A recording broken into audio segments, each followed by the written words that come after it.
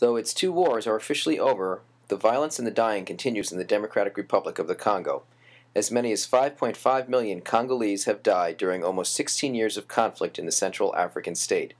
Rape has been a weapon of war since the beginning. A new UN estimate reports that as many as 15,000 women were raped in the DRC last year. Two new instances of mass rape were reported in late October, and both rebel militias and government soldiers have been implicated in the widespread use of sexual violence against civilians.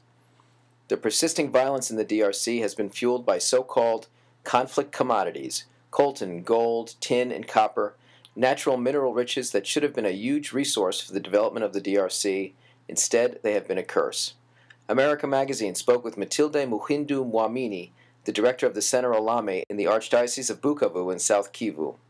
Her comments were translated by Alun Kamitatu, the Regional Technical Advisor for Extractive Industries and Governance for Catholic Relief Services, who also shared her thoughts on the state and future of the DRC.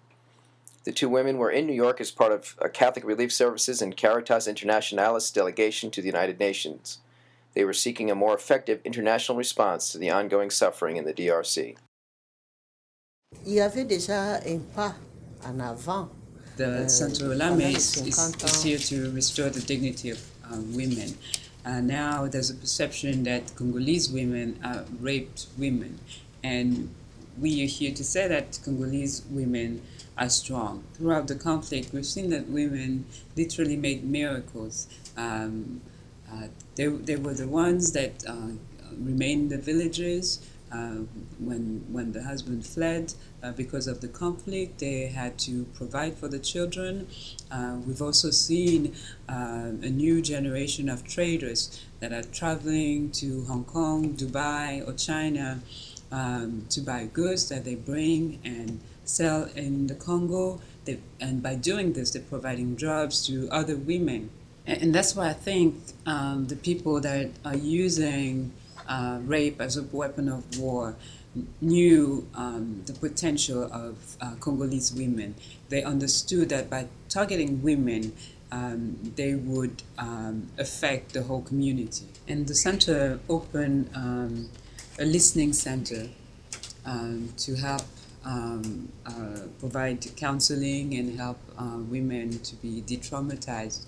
And between 2002 and 2007, this center alone hosted 5,760 women, women and girls from 8 to 75 years old. Nobody was spared, and that's why we said this was a weapon of war. Mm-hmm. There was no question about the age, be it young, elderly, it didn't matter. Je me rappelle le témoignage de une des premières femmes qui avait accepté de témoigner. C'était une femme One of the first victims that was willing to actually explain what had happened to her.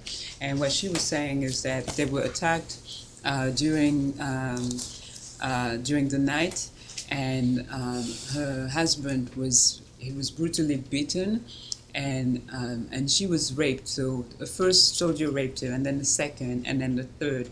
And as the fourth one was approaching, they heard the voice of a commander who told the soldier, "Leave her alone, she's an old woman." And so from that testimony, they understood that this was something that was planned, that there was an authority that was there, that was watching, and that was guiding all of this. What we are seeing is that we still have foreign armed groups. FDLR is in South Kivu, LRA is in North Kivu, and exactions against civilians continue.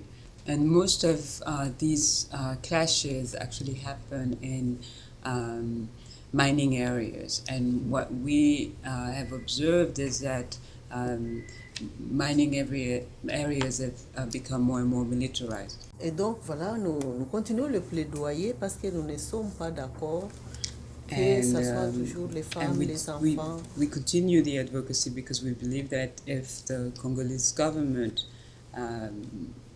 does what it's supposed to do, and the international community, which is now involved, also does what it's supposed to do, then the lives of women and children will be spared. For me, there are two things.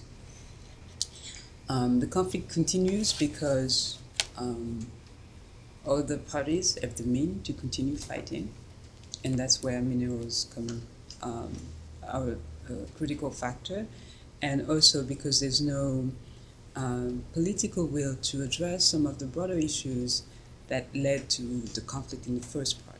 If you look at, we're talking about the LRA, we're talking about FDLR, is there a regional solution to the FDLR?